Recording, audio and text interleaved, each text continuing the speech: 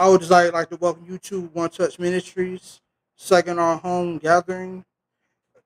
I'm going to say where our overseers is Pastor Shannon and Prophetess Nadidra Young, and the campus minister is myself. Um, yeah, we're going to actually start service with Old Testament scripture. Kamari Owens. In the Lord put I in the Lord put I my trust. I'll say you to my soul, flee as a bird to your mountain. For though the wicked bend their bow, they make ready their arrow upon the string, that they may privily shoot at the upright in the heart. If the foundations be destroyed, what can the righteous do? The Lord is in his holy temple. The Lord's throne is in heaven. His eyes behold, his eyelids try the children of men. The Lord tried, the Lord tried the righteous, but the wicked in him that love violence, his soul hate upon the wicked. He shall rain snares, fire and brimstone, and a horrible tempest. This shall be fortune of their cup. For righteous Lord, for the righteous Lord love righteousness. His content doth behold the Now we're gonna do a new Testament scripture by the Delontes Owens. But when Jesus saw it, he was much disappointed and said unto them, suffer the little children to come unto me, for and be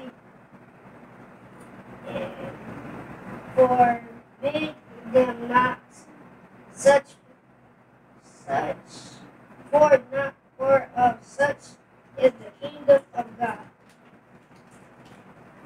Then Verily I saw unto you whosoever shall not receive the kingdom of God as a little child, he shall not enter therein. And he took them up in his arms, put his hands upon them, and blessed them. And when he was gone forth into the way, there came one running and neither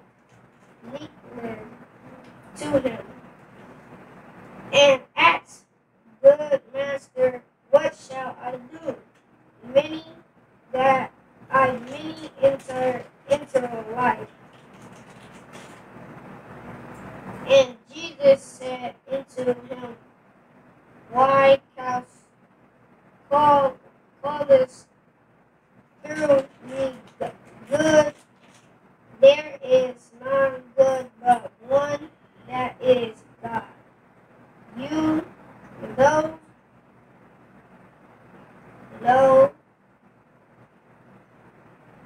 knows the commandments. Do not commit adultery. Do not kill. Do not steal. Do not bear false witness. Defraud not. Honor thy father and mother.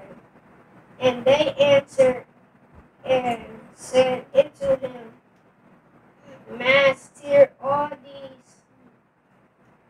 obscure, all these have I stirred from my youth. Then Jesus, beholding him, loved him, and said unto him, One thing thou lackest, go thy way, sell whatsoever whatsoever thou hast, and give to the poor, and thou shalt have treasure in heaven. And take this, and come take up the cross and follow me. And he was sad that saying with and saying Any words? Another one already. Okay, finish on. and Should be done. and went get and went away grieved for what he had great possessions, and Jesus looked but around and said into his disciples, how hardly shall they Then you go further. Right for you down. no, to- Oh, that's a finish that. What do you want to pay it? how Finish that verse. hardly shall they that have riches into the kingdom of God. So now we're going to go into prayer. Say, no, let's all come around. If you want to make your sheet. You can pray. Stay with that.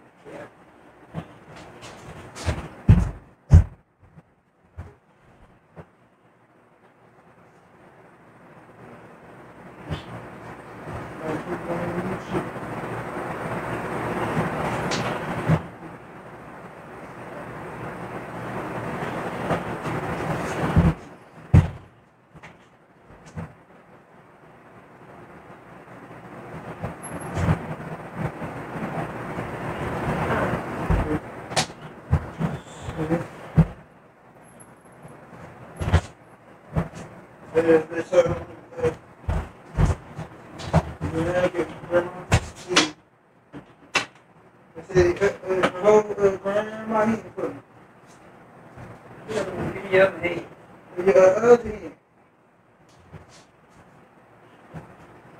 I'm finna say, ain't you gonna go on her whole weekend? Yeah. Okay, Ted, you pray. Father God, thank you for having us here for another day and blessing us with this blessing for Grandma, Uncle Big, Uncle Meat, Corey, and Miracle, Maury, and my granny. And we all love you until this day. Amen. Amen. Every praise is to our God. Every word of worship with one accord. Every praise is to our God. Hallelujah To our God, glory, hallelujah, is to our God. Every praise is to our God. Every praise is to our God. Every word of worship is one accord. Every praise is to our God. This joy that I have, the world didn't give it to me. This joy that I have, the world didn't give it to me. This joy that I have, the world didn't give it to me. The world didn't give it, the world can't take it away. This is the love that I have. The world didn't give it to me. This is your love that I have. The world didn't give it to me. This that I have. The world didn't give it to me. liberty, Give it. The world can't take it away. Yeah, we're gonna start with a testimony. No, I'm just gonna give mine right now. No, I thank the Lord for waking me up this morning, for putting me in my right mind. Yeah, I thank the Lord. Yeah, I thank the Lord for actually protecting uh uh my family. Say with his peace, with his say love, sound mindness, and for actually keeping us from the say tied to get together in unity. Um, so I'm just blessed that know that I'm alive and well. thank the Lord for waking up this morning and starting out on another day journey. He didn't have to do it, but yet he did. And I thank the Lord for blessing me with blessing us with eyes to see, ears to hear, nose to smell, mouth to speak, and to grab, knees to bend, and feet to walk, lead and mouth to give praise unto his holy name. Thank you for giving our sin, and you started correcting us, changing our mind, our heart, and our direction. We just thank you for who you are, what you've done for us, and what you will do for us. In Jesus' name we pray, Lord. Amen.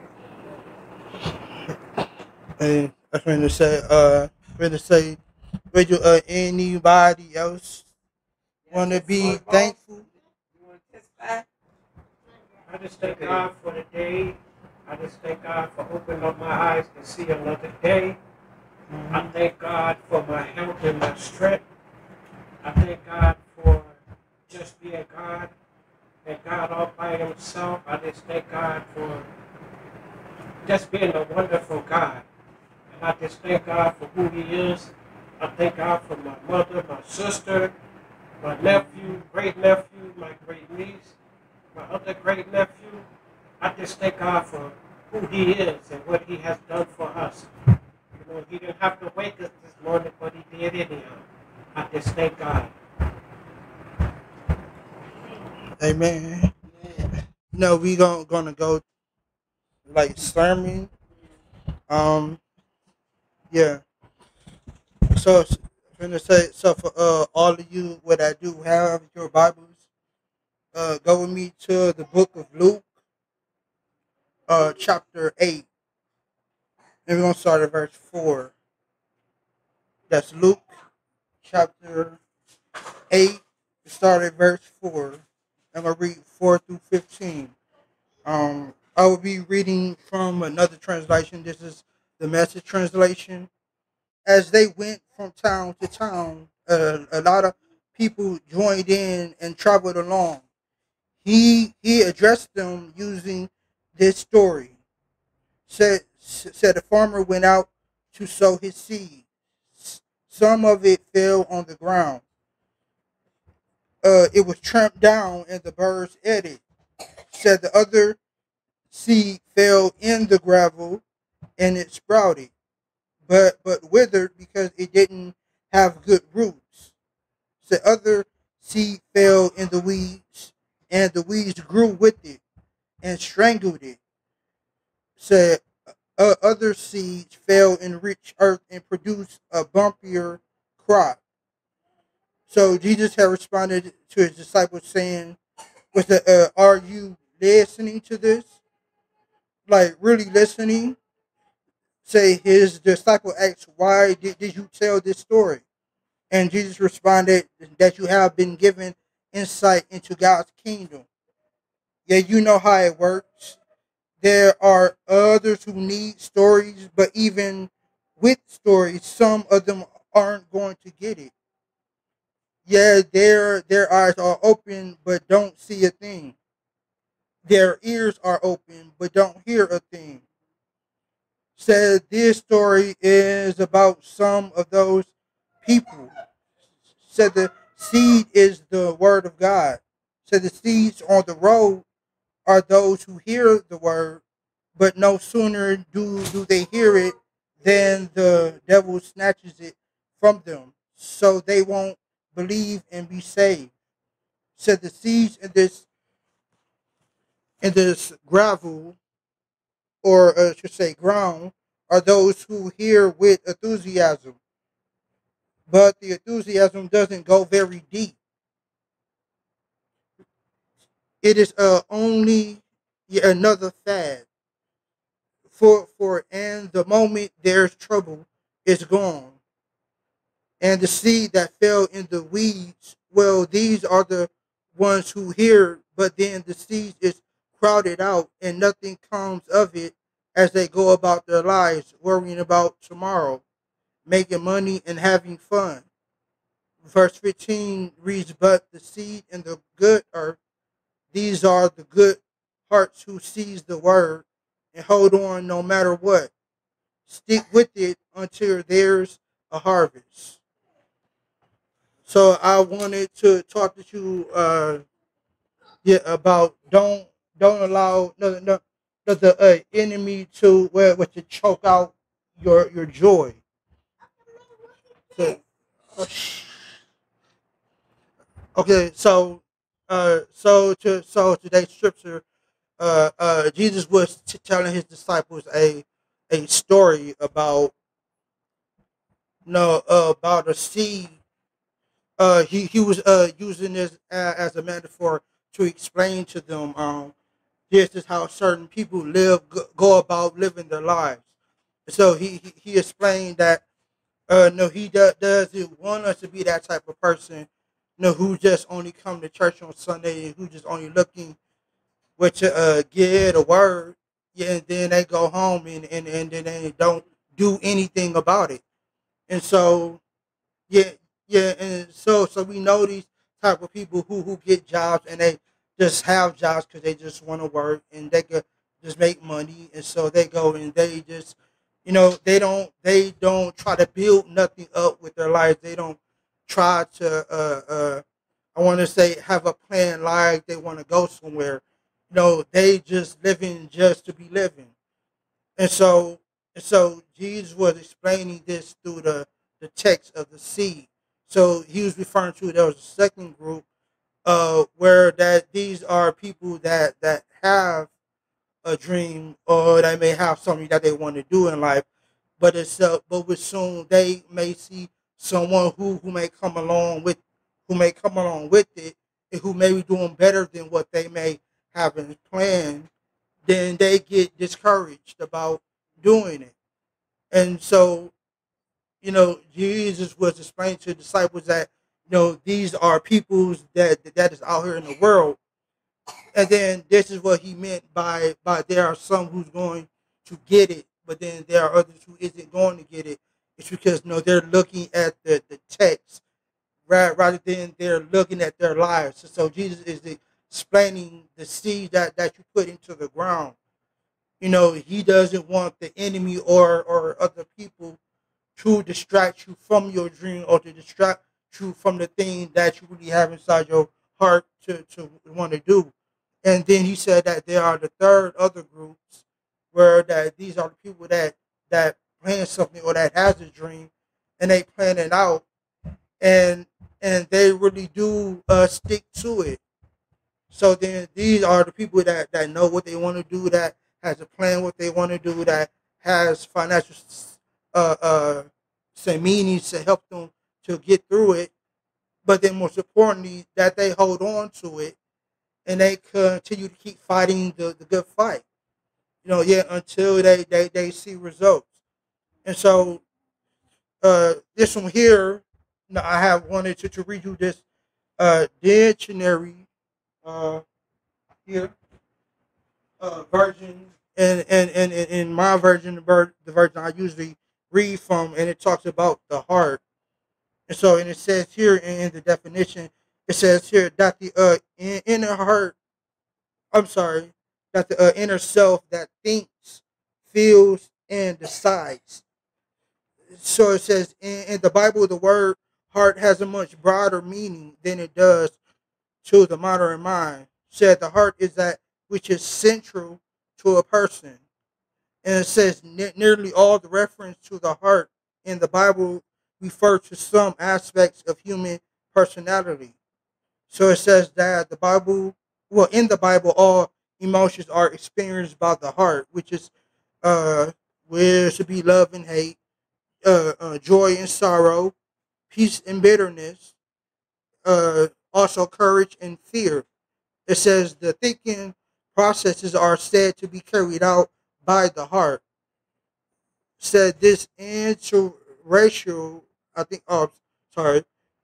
That this intellectual activities corresponds to what would be called mind in English.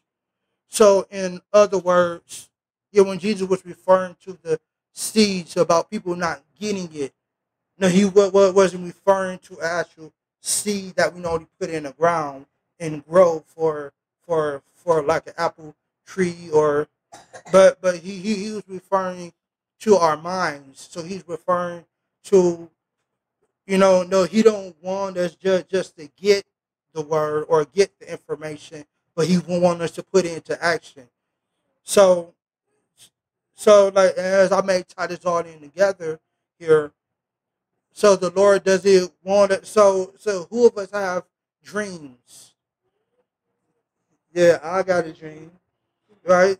So we all have dreams. So we all have, I want to say, well, desires that we want to do something, right? So yours just want to be a what? Okay, yeah, a football player. So you don't. So you having the seed is you knowing that you're going to make it. But the thing is, but you want to make sure that you have your education there because you need to make sure your grades up so the college people can try to scout you in so therefore you can finally get a chance to go into the NFL. And so you don't want people along your school path to try to distract you or to allow other kids where to get you mad and get you in I'm finna say in detention or to be hanging around, the wrong type of friends that can like get you in trouble. So therefore, you will end up behind bars rather than you being further in your dream. And so you don't want people as what Jesus was explaining about the weeds that one seed that rolls off that go into the ground, but so there's weeds surrounding it, and so there are things that surround it that's planning to choke the life out of your dream, just because they don't have the opportunity at doing what you want to do, and so some people may not have the opportunities that you may have, and so even though that's is the case, no, the Lord still do have a way for them to get, something for them. But I'm just specifically speaking on for you. So for any dreams that you may have or any desire that you want to be, or if it's a teacher, right? And that's your desire to be a teach yourself to be a teacher, and you got to be more consumed with trying to learn how to do things in different ways. So you can't just learn how to do things just one way, but you got to learn how to do it in Big's way. You may need how to do it in Grandma's way. You may need to learn how to do it in my way. And so you have all these different ways and how to teach people. So when people come to you and ask you for help, then you could tell them, "Oh, I know how to do that. You could do it this way. You could do it that way." And what's even bigger than that is that you can even have people to pay you for the information. Yeah, so there are so well my dream is to do music. So music isn't just well we normally look at TV or BET and we think that that's the only music that there is or what's on the radio, and so no, there are more music. There's music like I say in the marching band. There music I want to say in the theaters. You see the ice ring. The people that be coming, they be singing songs. The stuff you see on digital TV, no, musical. So so you have plays where you got plays, and then you sing in between the plays. So other words, yeah, we all have dreams, but then those seeds that we have that we want to accomplish, yeah, we just want to make sure that we don't allow those weeds and those other distractions to actually get inside of our way to prevent us from living our dream. Yeah, I do want to speak into your life the sevenfold blessings. Number one is to say, no, I speak blessings of health for you and your family. Yeah, I speak blessings of deliverance from any habits that you have in your life. Number three, I speak blessings of peace to your mind from anybody or anything that may be disturbing you. Number four, I speak blessings of salvation to any friends or loved ones. Number five, I speak blessings of comfort to any person hurting, lonely, bereaved, or confused. Said I speak blessings of finances, debt cancellation, prosperity, economic empowerment to all of God's people according to his riches and glory. And number seven, I speak blessings of anointings and promotions in your life to complete your assignment, to move forward in your purpose. Then we have two, I want to say announcements. We had, yeah, Miss Ruthie birthday was on September 7th. I want to say, yeah, we have like a birthday song that we just wanted to sing to Grandma Ruthie. Say happy birthday to you. Happy birthday to you. Happy birthday, dear Ruthie. Happy birthday to you. So we have my cousin Zam Marlo. His birthday was September 8th. And we have mine, which will be tomorrow, and I'll be 36. So we're going to do the benediction. Okay, well, y'all ready? All right, just say, may God bless you. May God keep you. May God smile on you. May God gift you. May God look you full in the face and make you prosper.